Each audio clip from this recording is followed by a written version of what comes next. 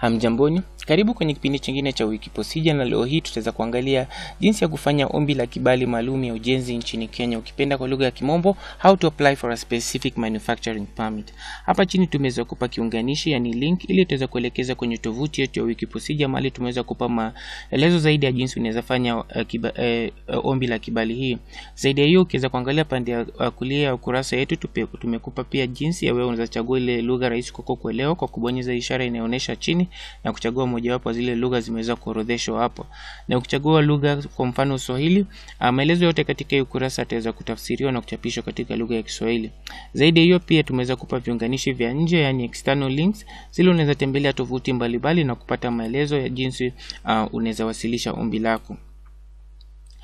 Tumeweza pia kupa kiunganishi ile itaweza kuelekeza kwenye jukwaa la mtandao la Foreign National Service, na kupitia hii jukwaa tutaweza kuwasilisha utaweza kujiandikisha na kuwasilisha ombi lako na mwishowe kufanya malipo, na yote tutaweza pitia vile tunaendelea na kipindi chetu cha leo. Lakini kabla tujaendelea, ningependa mbonyeze like button, subscribe na pia notification bell ndio uweze kupata taarifa kila wakati tunapochapisha video mpya katika YouTube channel yetu. Kwa hivyo wacha turudi kwa kipindi chetu cha leo.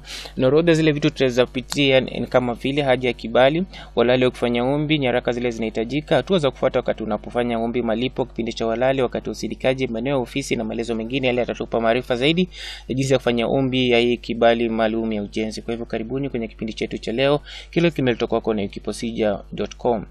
Haja ya kibali maalum ya ujenzi. Kibali hiki kinamruhusu mmiliki kuweza kujihusisha iwe peke yake au kwa ushirika katika ujenzi fulani nchini Kenya. Nyaraka zile zinahitajika ili uweze kufanya ombi. Unahitaji fomu namba 25, nakala 2 za barua za kuomba kutoka mwajiri au shirika iliyoelekezwa kwenye mkurugenzi wa huduma za uhamiaji, nakala ya pasipoti halali, picha 2 za pasipoti hali ya uhamiaji akiwa kwa nchini, immigration status yani kwa lugha ya Kimombo, nakala ya idhini yoyote za zamani anayemiliki, udhibitisho fedha ya uwekezaji wa dola angalau 1,100, cheti cha usajili ya kampuni, maktaba ya makubaliano ya kampuni, nakala ya cheti ya PIN, cheti ya wanaisa yani CR12. Tuweze kuendelea. Na hii kibali tushataji, na pia wale watu wanataka kujihusisha iwe peke yao au kwa ushirika katika utengenezaji wa kitu fulani nchini Kenya, na wewe inaitwa kama darasa F, yani ujenzi maalum. Hii ombi unaweza fanya kupitia mtandao, na hatua ya kwanza ni kuja kujiandikisha kwenye Electronic Foreign National Service kupitia kiunganishi kifuatacho. Na ukishajiandikisha, bonyeza ukiingia hapa, bonyeza kwenye unda account, na utahitajika kujaza habari zako za kibinafsi ili uweze kujiandikisha kwenye EFNS.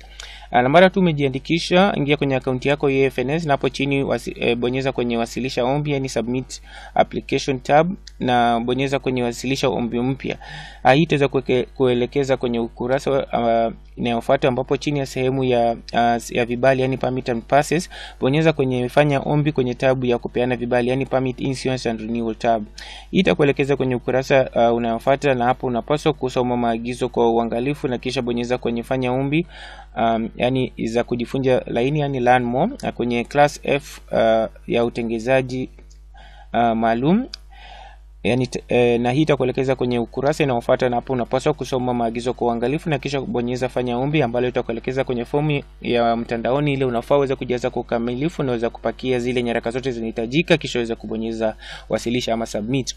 Hii itakuongoza kwenye ukurasa inayofuata, ambapo unastahili kupakia picha yako, yani ku upload picha yako ya passport, kisha uweze kufinya save yani okoa. Na baada ya kujaza fomu ya maombi, ankara yako ya malipo itaweza kutolewa, ambayo unaweza kuiona kwa kubonyeza dashboard, na kisha ubonyeze malipo, na ili uweze kufanya malipo yako. Bonyeza kwenye ishara ya mkoba yani wallet ili uweze kufanya malipo yako na kupitia njia ya malipo zilizotolewa. Na ada ya malipo kawaida ya shilingi 10,000 huwa inatolewa kwa ajili ya usindikaji. Baadaye umefanya malipo, chapisha risiti ya malipo na fomu ya maombi, na uweze kuwasilisha kwa ofisi kuu ya idara ya uhamiaji katika jumba la Nyayo House jijini Nairobi au ofisi zao za mkoa. Hakikisha kuwasilisha nyaraka zile zote zinahitajika wakati unatembelea ofisi hizi za uhamiaji. Utapokea arifa kupitia barua pepe kwenye akaunti yako ya mtandao juu ya maendeleo ya ombi lako, na baada ya kupata idhini ya maombi yako Utahitajika pia kulipa ada ya utoaji ya kibali ya shilingi 1,100. Ada hii inapaswa kulipwa kila mwaka kwa ajili ya kufanya upya idhini yako. Baada ya malipo ya ada ya utoaji, utapata arifu ya jinsi ya kukusanya kibali chako kupitia akaunti yako ya EFNS. Kwa hivyo tuweze kuangalia jinsi ya kufanya hii kupitia njia ya mtandao kuliko kuisoma tu, itakuwa rahisi. Kwa hivyo ningewasihi hatua ya kwanza uweze kujisajilisha na eCitizen. Kwa hivyo kama hujajisajilisha, tuko na video pia inaonyesha jinsi unaweza jisajilisha ama kujiandikisha. Unaweza kuja ufanye kwa urahisi, andika www.ecitizen.go.ke afu bonyeza create account. Ukibonyeza create account utaelezwa maelezo kukuhusu, na ukishamaliza create account mwisho utafikishwa kwenye hii ukurasa hapa.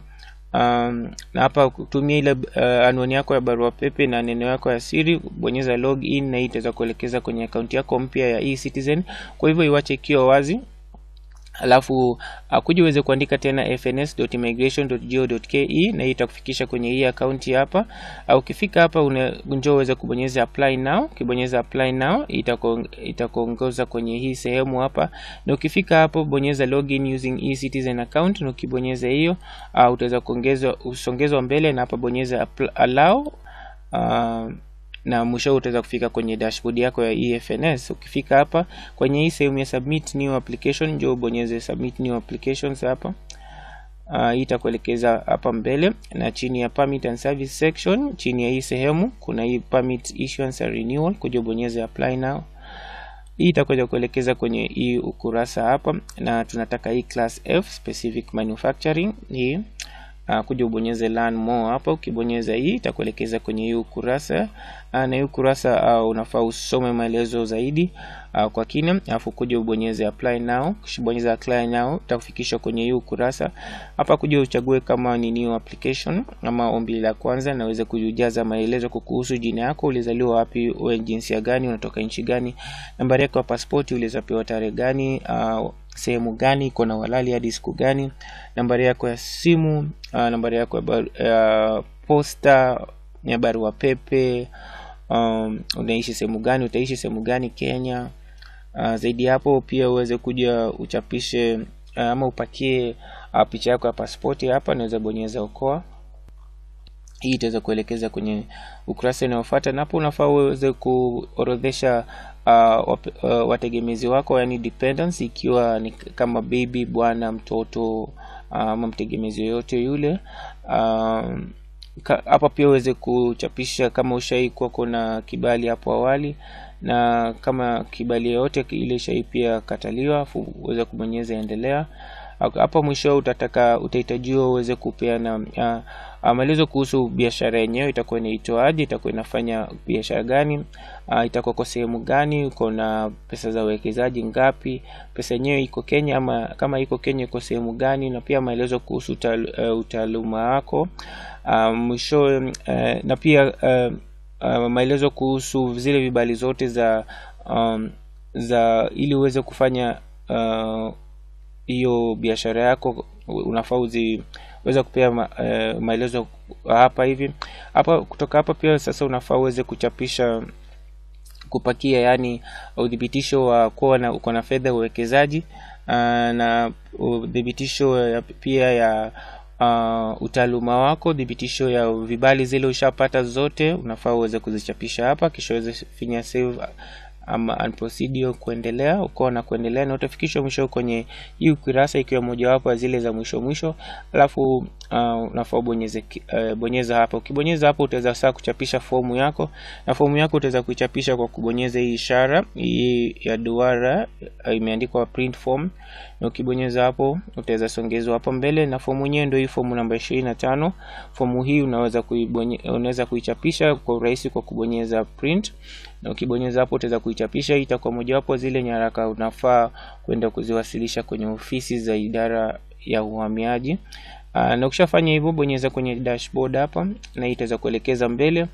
Ukifika hapa njoo kwenye hii sehemu ya payments, ya kufanya malipo, kuja bonyeze hii invoice and payments. Itaweza kuelekeza kwenye hii ukurasa, na kuja kwenye ile ombi umefanya, na bonyeze hii ishara ya pay, hii ishara ya mkoba, na ukifinya hiyo utaweza kupelekwa mahali ya kufanya malipo. Na sababu tulikuwa tumeeleza hapo awali uweze kujisajilisha na e-Citizen, ni kwa sasa hii ndo utaweza kufanya malipo kupitia e-Citizen. Kwa sababu sasa unaweza fanya malipo kwa moja wapo zile njia umepatiwa hapa, na ukichagua moja hapo unaweza fanya malipo. Wamekupatia maagizo hapa jinsi unaweza lipa, na ukishafanya malipo receipt ya malipo itaweza kutumwa kwenye barua pepe yako. Kwa hivyo hiyo pia ichapishe, na pamoja na ile fomu yenyewe hii na zile nyaraka zote zinahitajika, peleka kwenye ofisi za idara ya uhamiaji na usindikaji iweze anza. Na ada ya malipo vile tushataja ni 10,000, na ada ya utoaji itakuwa ni 1,100, na hii inalipa baada ya kupata idhini. Kipindi cha walali ni mwaka moja, wakati wa usindikaji ni siku 14. Maelezo ya ofisi na mawasiliano wako pale Department of Immigration, wanapatikana pale Nyayo House jijini Nairobi, Kenya. Mombasa wako pale kwa PC's Building Office. Kisumu wako pale New Provincial Headquarters. Tovuti yao ni www.immigration.go.ke, na jukwaa la mtandao yao ni fns.immigration.go.ke. Maelezo mengine ni ni cheti zote zile ziko katika lugha ya kigeni zinapaswa kutafsiriwa zio katika lugha ya Kiingereza na balozi au taasisi iliyoidhinishwa ama inayotambuliwa. Kwa hivyo asanteni kwa kutizama kipindi cha leo, na kabla tujamaliza mkiwasi mweza bonyeza like button, bonyeza subscribe, pia notification bell ndio kupata taarifa kila wakati tunapochapisha video mpya. Kwa hivyo asanteni kwa kutazama, naomba kila laheri.